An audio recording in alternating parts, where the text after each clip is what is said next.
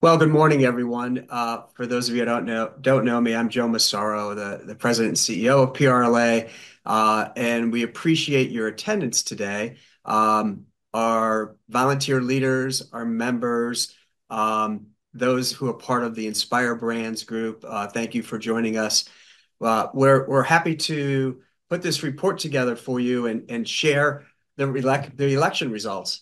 Obviously, the national elections took a lot of attention, took a lot of the air out of the room, if you will, leading up to and then right after the election. But as you all know, oftentimes it's the state and local elections that impact our businesses most directly. And so our team wanted to take a moment to share with you those results and talk a little bit about some of the policy positions and initiatives that we think will come about leading into the next session. Would like to say thank you to all of our volunteers for your guidance, for your engagement.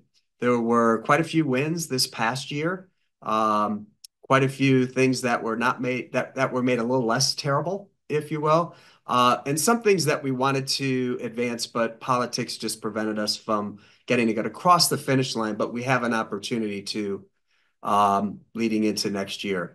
And also want to thank our professional GA team, both in-house and contract lobby professionals who have helped with a very successful government affairs year. So with that, I'll turn it right over to Zach Pyzik, who will start us off with the programming. Zach? Good morning, everyone, and happy Webinar Friday here. It doesn't have the same ring to it as our typical Webinar Wednesday, but I feel like it works. Thank you, Joe, very much for the kind words and for the welcome and the introduction. I guess, as it relates to this call, I am the real Zach Pyzik, standing up, PRLA's Senior Director of Public Affairs here. My colleague, Lauren Brinjac, PRLA's Senior Director of Legislative Affairs, is also with us today, just returning from a work conference out in Las Vegas. I am very glad that Lauren was able to join us. Thank you, Lauren. I can't imagine that jet lag. We're also joined by Clint Cullison and Madison Stromswold, PRLA's partners at Greenlee Partners. So we had an election. The dust has started to settle. Where did things land in the Pennsylvania House? How about the Pennsylvania State Senate? We plan on discussing all of that with you today. And furthermore, how will that impact restaurants, hospitality, and the broader tourism industries here in the Commonwealth? And you might be asking, well, why did we wait until November 15th for this important update? Well, just earlier this week, the Pennsylvania House and Senate returned for leadership elections. In other words, each caucus and each chamber decided who it is that will lead efforts with assigning committee chairs, establishing an agenda, choosing who gets the bigger office with the better views, etc. And I'm really not kidding about the bigger office thing, but we thought it was important to be prepared to discuss all of that with you, as well as general election results. So we plan on going top to bottom, covering federal, state, and leadership election results here in the State General Assembly, along with our friends from Greenlee. And then towards the end, we're going to save plenty of time for Q&A. So feel free to, if you have questions along the way, feel free to drop those in the chat, and we'll try our best to get to all of those at the end of the program here. So I'm going to kick things off with our first slide, the White House. In fact, before we even go there, I do want to briefly discuss Election Day spending. And I'm sorry, I imagine the anticipation as to who won that race for president is killing you, and I'll get there in a moment. But I do think, to put all of this into perspective, it's important to talk about campaign spending. I'm sure I'm not the only one who does not miss the countless negative attack ads flying across the TV channels and flooding social media. As it relates to Election Day spending, there were just over 20 competitive legislative races in the PA legislature. Those that both sides seem to agree in some form or another were flippable districts or flippable seats. Obviously, all of that is paired with a very, very important slate of federal races. According to Spotlight PA, spending in those flippable districts between May 14th and October 21st, the average House or Senate race was $1.1 million and $3.5 million, respectively. Spending in the top three races surpassed $4 million. Once accounting for independent expenditures, which is difficult to do, the actual price tag is probably significantly higher. If you look at the Frank Burns seat, for instance, which we'll talk more about later, that seat, that's the seat that ended up dramatically deciding which party maintained control of the Pennsylvania House. $4 million in that race alone, total from start to finish. Again, not counting independent expenditures. As it relates to the presidential election, and this slide here, more than $20 billion had floated into that race, depending on what source you go with. And as I'm sure everyone knows, Donald Trump has been elected the 47th president of the United States. Trump returns to the White House as just the second president to ever be reelected to office after having been out of office or out of the White House for 4 years. Trump brings with him a slate of policy positions, new policy positions and priorities that, as you might imagine, are quite different than those of the Biden administration. So, along with our national partners here at PRLA, there are a variety of policy items that we're going to be tracking and monitoring once Trump is sworn in this coming January. Just this week, he started announcing various nominations for top cabinet positions. I'm sure many of you have seen those on the news, so many of which we are monitoring here and how they might impact the industries we represent. As of now, there are more questions than there are answers, admittedly. What will happen to the new overtime threshold? How aggressive will President Trump push his idea of no taxes on tips? Tariffs, tariffs, tariffs. How will they impact the industry? PRLA has already been in touch with groups regarding tariffs, such as wine tariffs, that have surfaced during Trump's first term.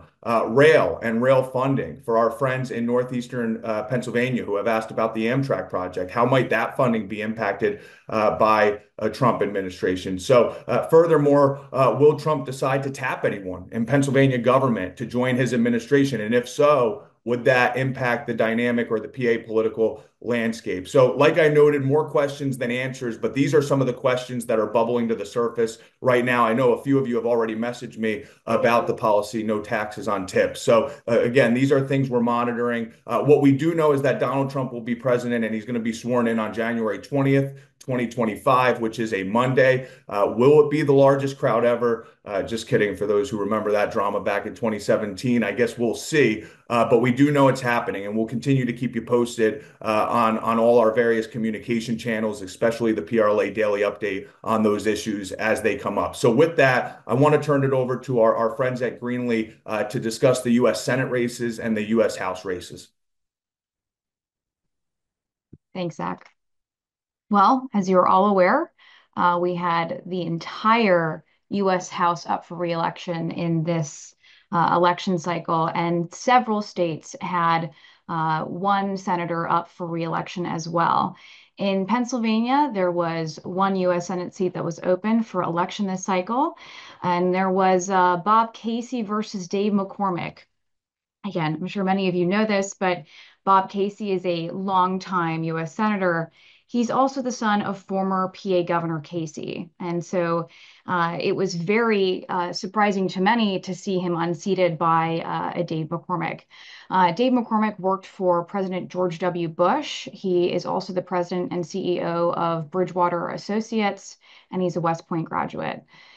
Now, AP has called this race in favor of Dave McCormick, but if you've been paying close attention to the news lately, you'll see that there's been an automatic recount that has that's been triggered. So in Pennsylvania, if there is a margin of 0.5% difference between the candidates' total votes or less, a recount is triggered. So as of earlier this week, McCormick was only leading by about 0.4%, and counties must complete their current count before starting the recount, which can start no later than next Wednesday, November 20th.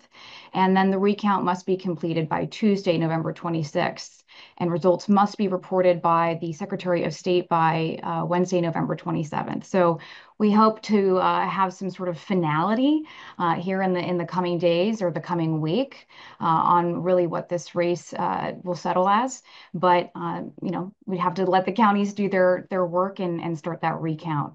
So that one is, even though it's been called for Dave McCormick, I would say it's a light TBD. But in the U.S. House, we did have a handful of races that were flipped by the GOP. In fact, 3 seats flipped in favor of the GOP here in Pennsylvania. Excuse me, that's for the Senate. There were 3 GOP seats that were flipped in the U.S. Senate, Ohio, Montana, and West Virginia. And so the reason I raise that is because if they're able to flip this Dayton McCormick seat, that gives them one more as well. So all 17 congressional races in Pennsylvania were on the ballot.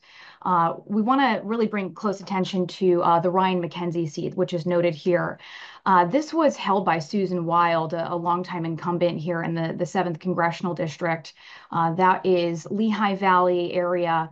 Ryan McKenzie is actually a decent ally to PRLA and has been an ally during his time served in the State House here in Pennsylvania. And that district encompasses Carbon, Lehigh, Northampton counties, as well as part of Monroe. But then, of course, we want to bring attention to some others as well. The Matt Cartwright race is of note because that was also flipped. That is now going to be represented by Rob Breschanen Jr., and that is encompassing Wayne, Pike, and Lackawanna counties with parts of Luzerne and Monroe. And of course, a shout out to Brian Fitzpatrick in Northeast Pennsylvania as well, a great supporter of PRLA. So some of these were expected. Some of them were going to be tight, and we knew that, especially, of course, the Matt Cartwright seat and the Susan Wild seat, which ultimately were flipped. So this means that Pennsylvania has 10 U.S. House members who are Republicans and 7 who are Democrats, making a total of 17. There are still a handful of outstanding races that we've seen nationwide to determine the final makeup of the U.S. House, but it seems Republicans have secured the majority at the end of the day. They needed that magic number of 218. Thank you, Madison. Appreciate that update. And then I think we've got we're moving on to some state updates here. Next slide, I believe, is state row offices. So I'll introduce Clint Cullison from Greenlee. Clint. I think it's still good morning, everybody. Yep, 15 more minutes. 15 minutes. Good morning, everybody. Thank you guys for having me on the call today. Appreciate working with you guys and the PRLA team over here. Thank you, Joe and others, for the kind words earlier on here. The row offices were a clean sweep by the Republican slate. The 3 offices that are up every 4 years, the same years that we have presidential elections, Attorney General, Auditor General, and Treasurer. All 3 races were contested. And one of them in particular, we'll start with the Attorney General, was actually an open seat. As you guys may recall, Governor Shapiro was our former Attorney General, the last Attorney General that ran for election, rather. And when he became governor, he had stepped down from that role. And then as governor got to nominate his successor, Michelle Henry, who was subsequently confirmed by the Senate. She's the current Attorney General. As part of her deal to get confirmed by the Senate, she had agreed to not run for the post because usually, with some exceptions, incumbents running for an office have a little bit better name ID and get a leg up in the election. And since the office was being vacated, the Republican-controlled Senate wanted someone that wasn't going to necessarily run again for that term. 2 candidates in the race, Democratic candidate Eugene D. Pasquale, former Auditor General for the Commonwealth, was in that office for 2 terms. Previous to that, he was a state House member. Previous to that, he worked over at DEP in the administration for a number of years. And then the Republican challenger, Dave Sunday, a prosecutor from York County, current DA of York County. And Dave Sunday won that race as the Republican and will become our next Attorney General in January when they are sworn in. Auditor General, incumbent race. So Tim DeFore, Republican candidate, had won that office 4 years ago and has been serving our Commonwealth as the Auditor General to date. These offices, I should note, all 3 of them actually are term limited offices.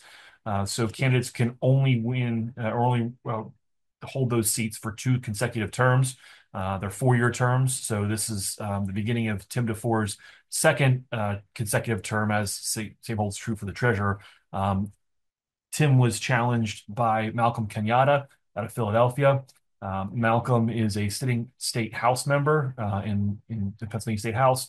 He ran concurrently for both his House seat and for the post of Auditor General. And Tim, the incumbent Republican, easily won that role.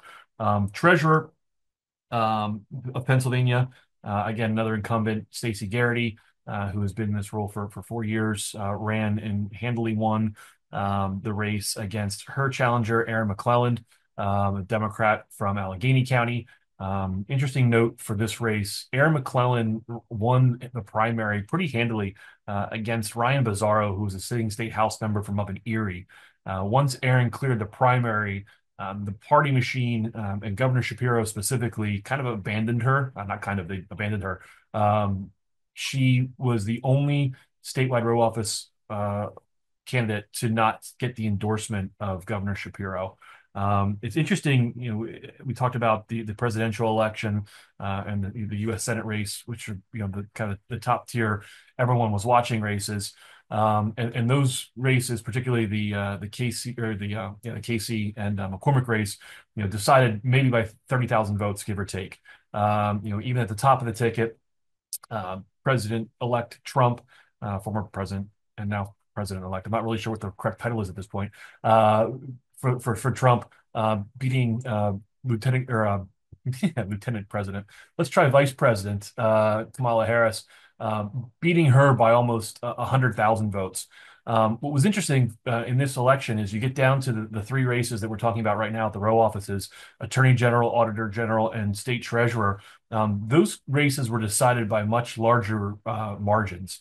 Like I said, only about 100,000 votes separating Donald Trump from Kamala Harris, and only 30,000 some votes separating Bob Casey and Dave McCormick. When you get down to the Auditor General and Attorney General races, those two races were decided in favor of the Republican candidates by roughly 300,000 votes. So almost 200,000 more votes than Donald Trump got. And then you jump down to the PA Treasurer, and Stacey Garrity, that race, that margin of victory for Treasurer Garrity is almost 500,000 votes.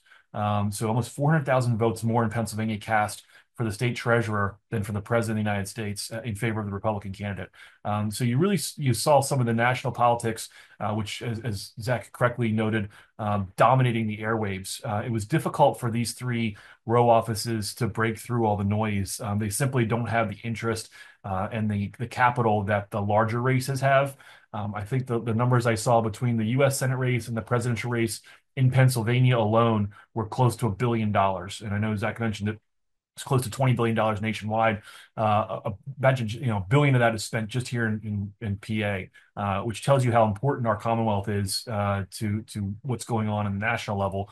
And it's a good sign that we had so many folks come out and vote. Obviously, we could have had a lot more folks come out and vote. Only roughly 3.5 million people out of 13 million Pennsylvanians. Obviously, not all of them eligible to vote, but many, many more than what showed up to vote could have come out and did not.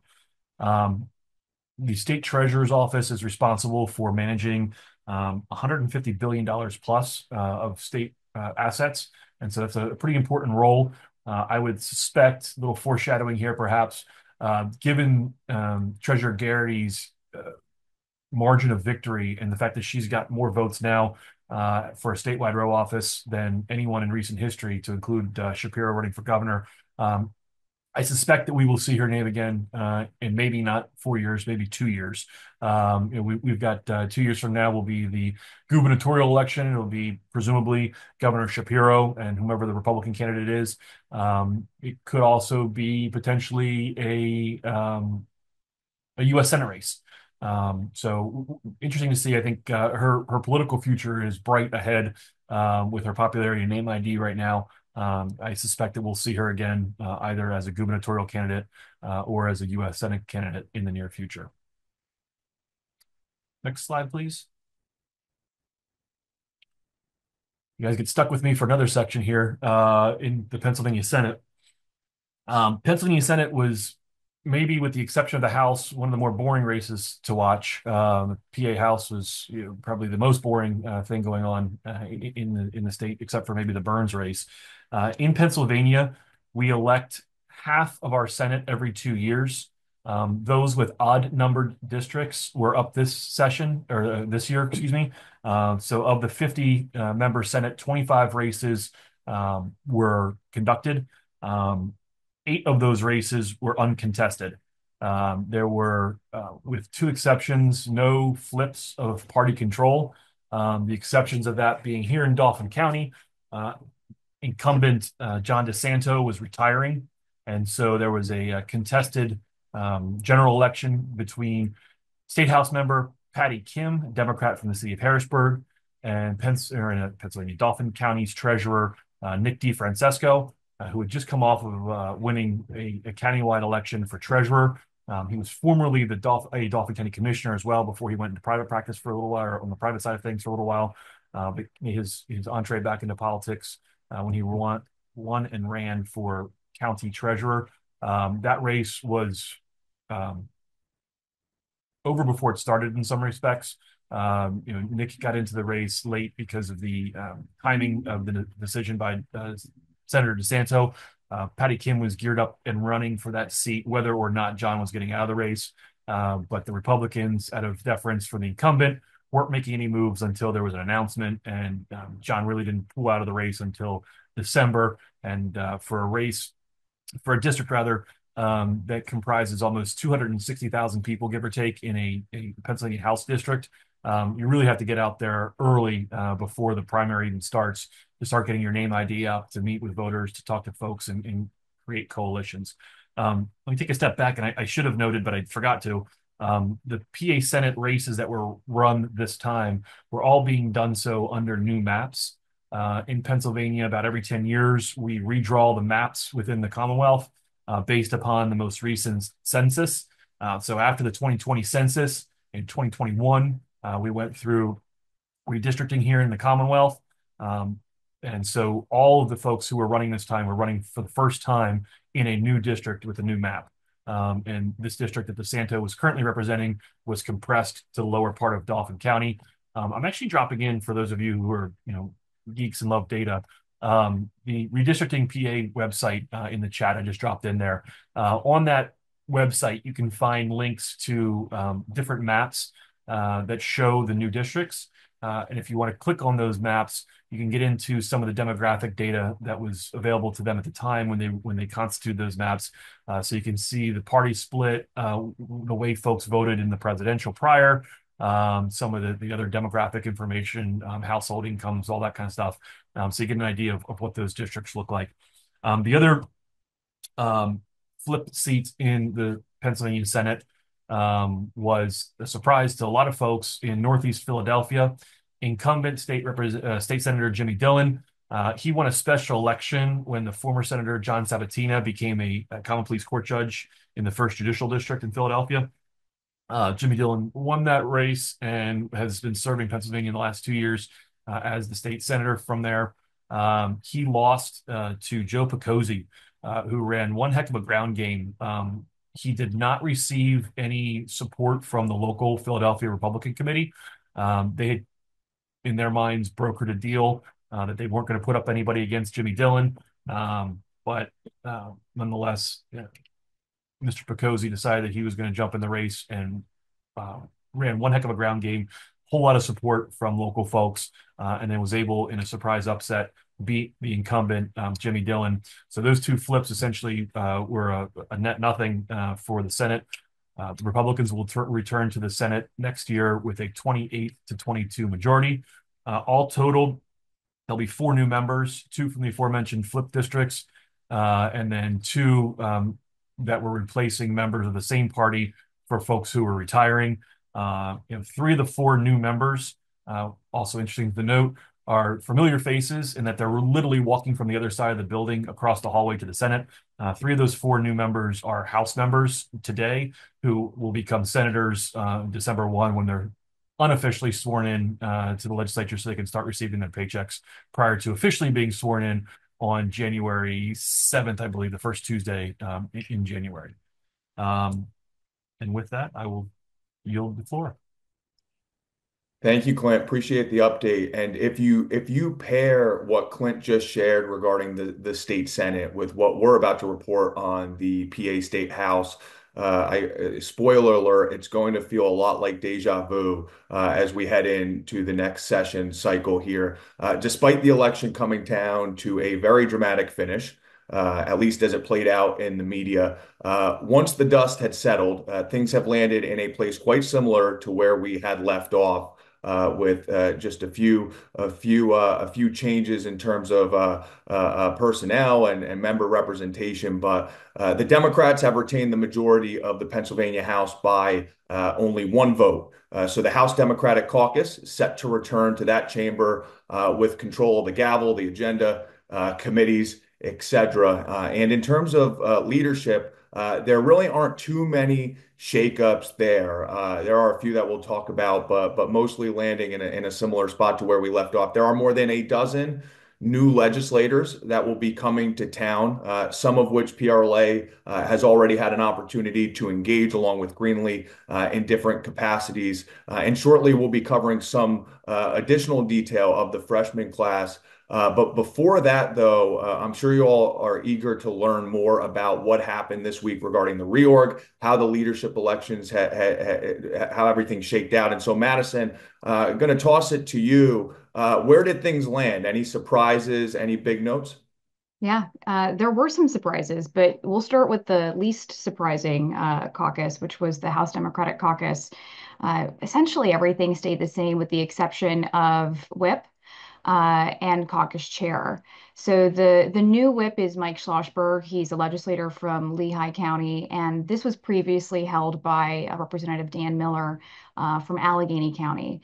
Schlossberg was in leadership previously, but essentially the dominoes moved around and they played musical chairs, which created a new opportunity for a new caucus chair, Representative Rob Matzey from Beaver County, who's currently the Consumer Protection Affairs chairman, which is a rather large committee.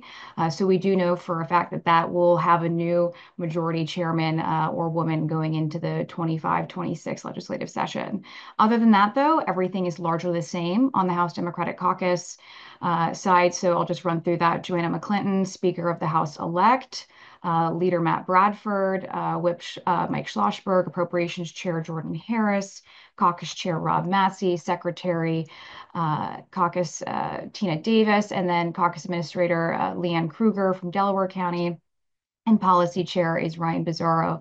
I would say the key takeaway here is that leadership is largely the same, but there is a concentration of Southeastern legislators here. With Dan Miller no longer whip, there actually is no one from Allegheny County who's represented in leadership in either the House Democratic Caucus or the House Republican Caucus, which we'll talk about now.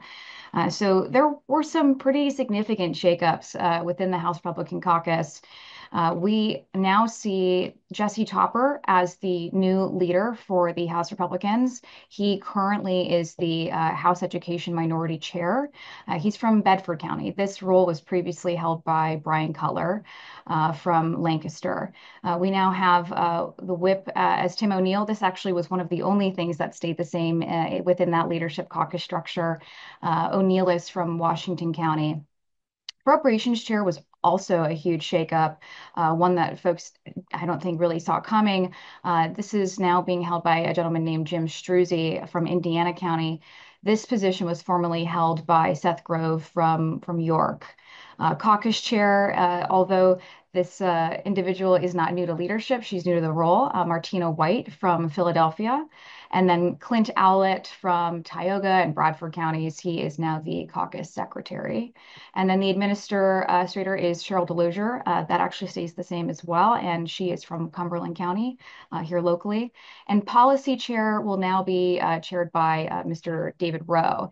Representative Rowe is representing parts of Union, Juniata, Mifflin, and Snyder counties. Another important note here is Representative Rowe is also the co-chair of the Freedom Caucus within the House, but he has handed those reins over to his office mate, Rob Ledbetter, who represents the Bloomsburg area. So Representative Rowe will not be chairing both of those at the same time. The key takeaway here with the House Republican caucus is that leadership is very different, but it is more diverse geographically compared to the House Democratic caucus leadership makeup. But neither caucus has an Allegheny County or Pittsburgh member serving in it, which we find really interesting. And the House Republicans are largely comprised of Central Pennsylvania and Western Pennsylvania members at this moment. And Zach, we want me to just go straight into new legislators? Thank you, Madison. Sounds good. All right. So as Zach alluded to, we have more than 12 new members joining the General Assembly. Now, of course, some of these members, as Clint touched on, are new-ish, right? So these are folks that are walking across the hall, really. They're just taking their box of office goodies over to the Senate. We'll touch on those in a little bit, but I want to talk about the House first because there are, a dozen members, or maybe about 11, who are going to be new to Harrisburg entirely. So we have a handful of them. I would say about half of these members are actually former teachers, or they've served on school boards in some capacity. But, that's, I found very fascinating.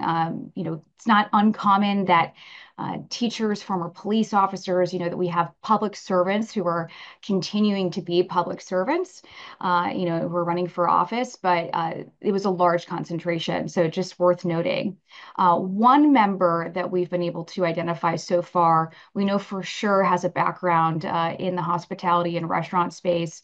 Her name is Brenda Pugh. She is replacing Representative Coffer. She's from Luzerne County. She's the CEO of AMP Global Strategies, and she began her career at Mark II Family Restaurant in Dallas, where she says she learned the importance of hard work and listening to others. So that would be a great ally for us to speak with further once she's sworn in. Something else we wanted to bring to everyone's attention, and this name may be familiar, is Gary Day. He's new-ish, emphasis on the ish. Former Representative Day is now going to be Representative Day again. He's replacing Ryan McKenzie, who, as you know, won his election for U.S. House. And he, like I said, is a former state representative, and he has a background in marketing and human resources. I would say overall, there's a wide plethora of geographical areas that are represented here, but obviously there wasn't a lot of turnover that occurred in this election. So we have Eric Weeknet from Berks County. He's replacing Representative Barry Joswiak. He has a law enforcement background. Roman Kozak from Beaver County, replacing Jim Marshall. He high school history and social studies teacher. Jeremy Schaefer, Allegheny County, replacing Rob Mercury. He is a co-founder of a business in Western PA, and he wants to focus on infrastructure safety. Brian Rassel from Westmoreland County, he's replacing Representative George Dunbar. He actually served as chief of staff to Representative George Dunbar and is a Irwin Borough councilman. Josh Bashline from Clarion and Armstrong counties is replacing Representative Donna Oberlander. He worked for the Pennsylvania House of Representatives as a district manager for State Rep Park Wendling. Chad Reichert from Franklin County is replacing Representative Paul Schemmel.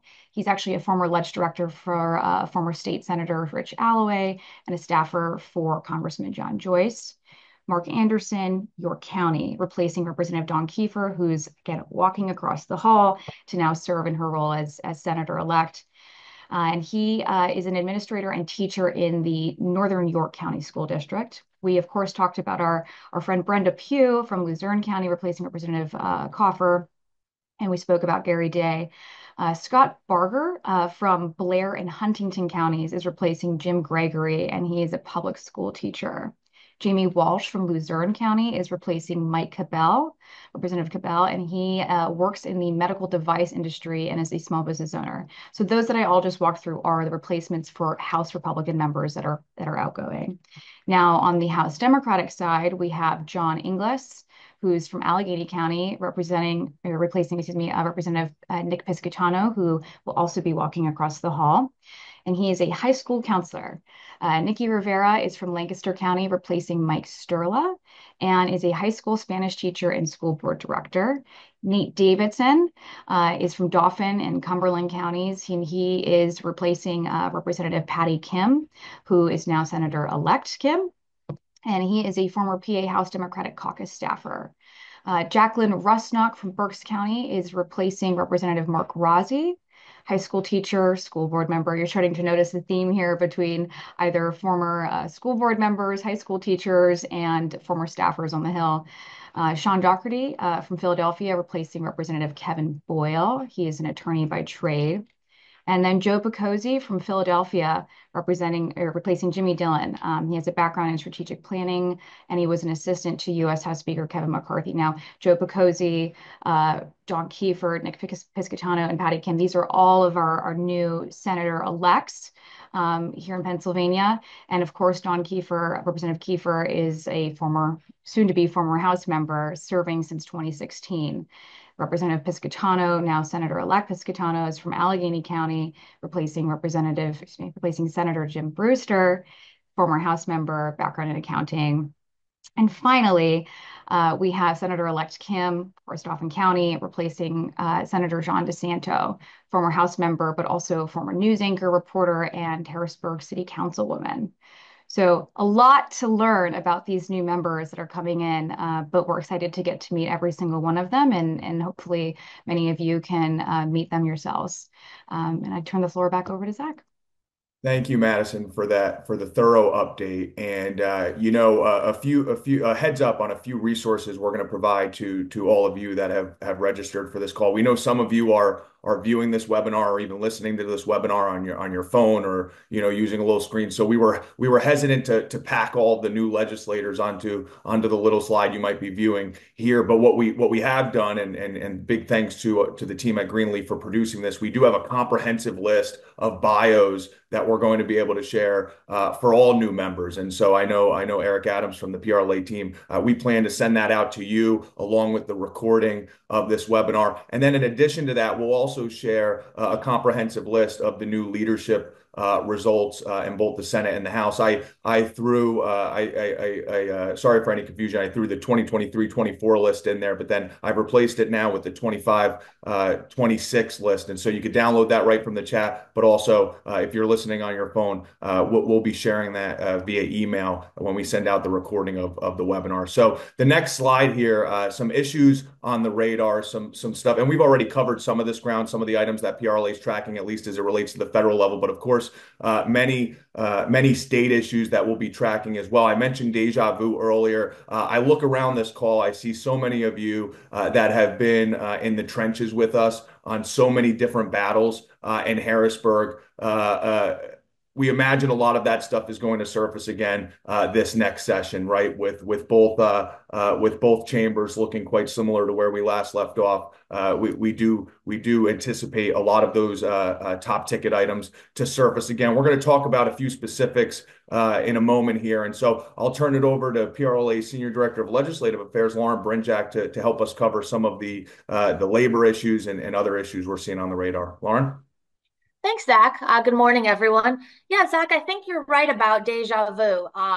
With the State House Democrats retaining their one vote majority and their leadership team looking more or less the same as it was for the previous session, I think we are going to see a lot of the same labor and wage related issues that we saw this past 2-year legislative session.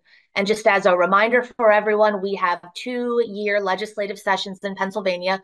The 2025-2026 session will convene in January, and any piece of legislation that did not pass this session will need to be reintroduced and start the process all over again come January.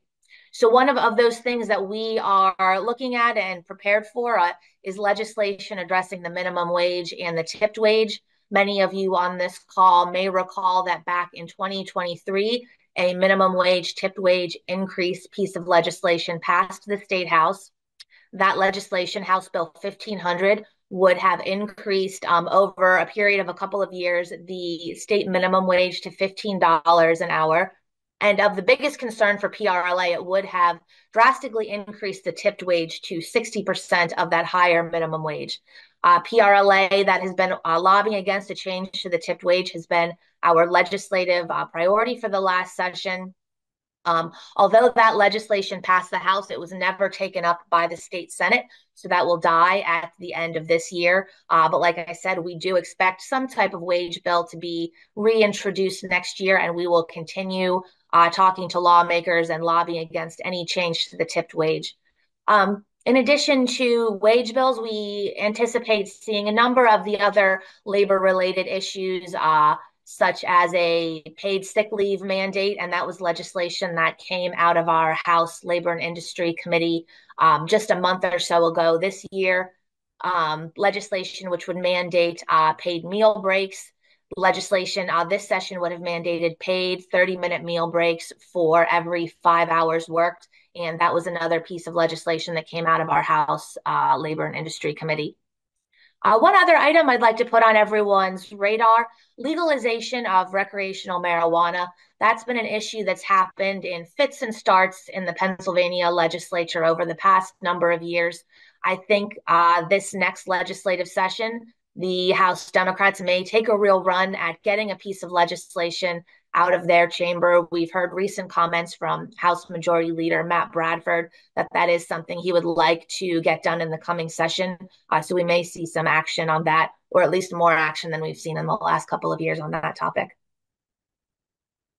Yeah, and I would jump in just to say, I mean, as it relates to, traditional lodging and tourism, I mean, some of the things we were in the trenches on last session, I imagine us to be in the trenches in again this session. A lot of incumbents are returning, and again with the majority control remaining the same in both chambers, we really do anticipate a lot of that stuff surfacing in similar forms as it did last session. But we're going to remain as vigilant and proactive as we can as it relates to discussions on tourism funding.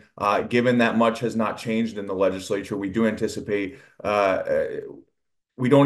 much of a change as it relates to the temperature check on this particular item, though you never know, right? When you get into the budget cycle and when other priorities surface and pop up, you never know where this lands. And so that's something we're keeping a close eye on, along with our volunteer leaders and our policy committee and our friends at Greenlee. Again, PRLA is going to remain vigilant in ensuring that we protect the tourism funding that does exist, while also advocating and sharing the positive results that we're seeing due to the increase in funding that was captured during the last two budget cycles. It is important to note, and Madison kind of had noted this in a different capacity earlier. Representative Oberlander will not be returning to the PA House, and so there will inevitably be a new our chair assigned to chair the House Tourism, Recreational, and Economic Development Committee, and so that's a committee we engage with often. You never know what other changes there might be, but from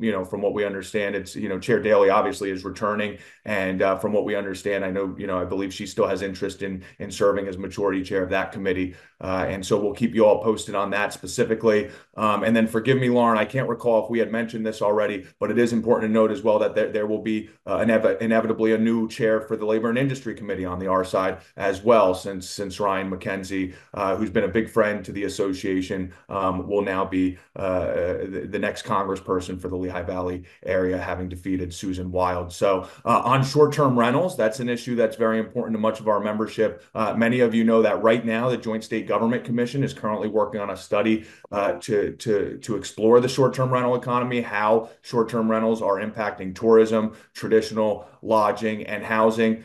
This is interesting because the study's not done yet. They expect it to be finalized and complete by the end of this year. But what's interesting about it is you have a very similar General Assembly, the same one that authorized this study in the first place, returning this next session, right? So when the Joint State Government Commission goes and makes policy recommendations, I imagine they come with a significant level of kind of credibility and authority, because it was this General Assembly essentially that authorized that study. So we'll keep everybody up posted on that. We anticipate that being released sometime in December or January.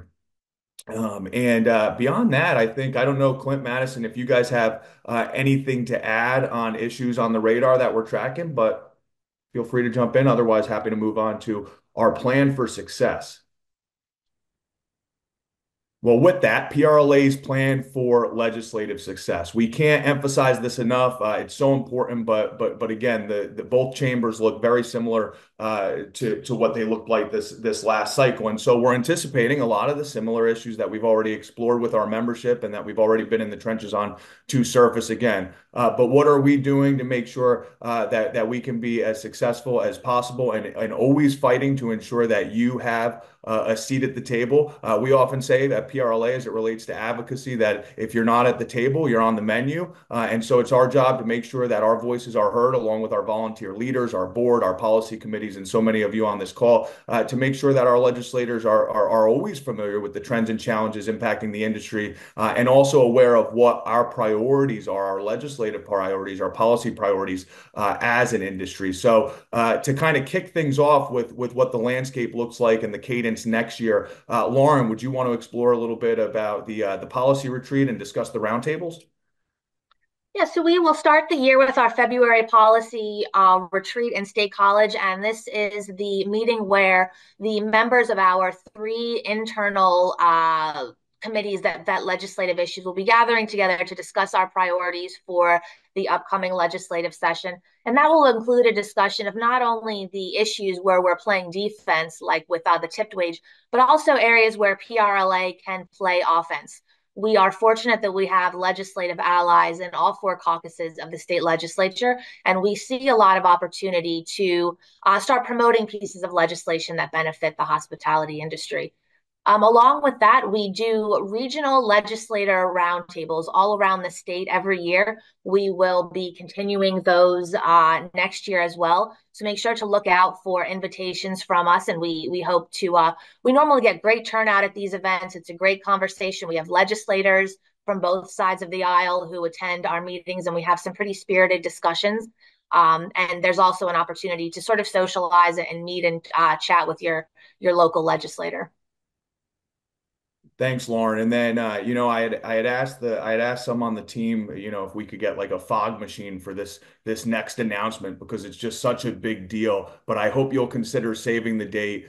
We hope you'll join us for the PRLA Public Affairs Conference, our Legislative Day event on Monday, June 2nd and Tuesday, June 3rd in Harrisburg, PA. This really is a can't miss event that will be an opportunity for the entire industry to unify and to descend on the Capitol with one voice, highlighting our priorities, sharing with legislators what we're seeing in terms of challenges in the industry. We really hope you'll be able to join us. It's so important that we show up to the Capitol in force and really show the legislators up there what sort of army we have behind us. I can't tell you, these legislator roundtables, we have one more remaining on November 21st. This is next week, next Thursday, our Brandywine Bucksmont chapter roundtable. I can't tell you how often at these roundtables legislators say to Lauren and I or Joe, Clint, and Madison, how many members do you represent? How many folks are engaged? How many operations? That matters. And there are a lot of you. This industry is very engaged, and it's so important to the Commonwealth. And so it's just as important that we show up to the Capitol to advocate for your concerns. And so we hope you'll save the date for that June 2nd, that June 3rd event. I think just with 10 minutes to spare here, I think we're nearing the end of our presentation. I want to say, Eric, the next slide here is kind of the Q&A and just to thank you all for joining us.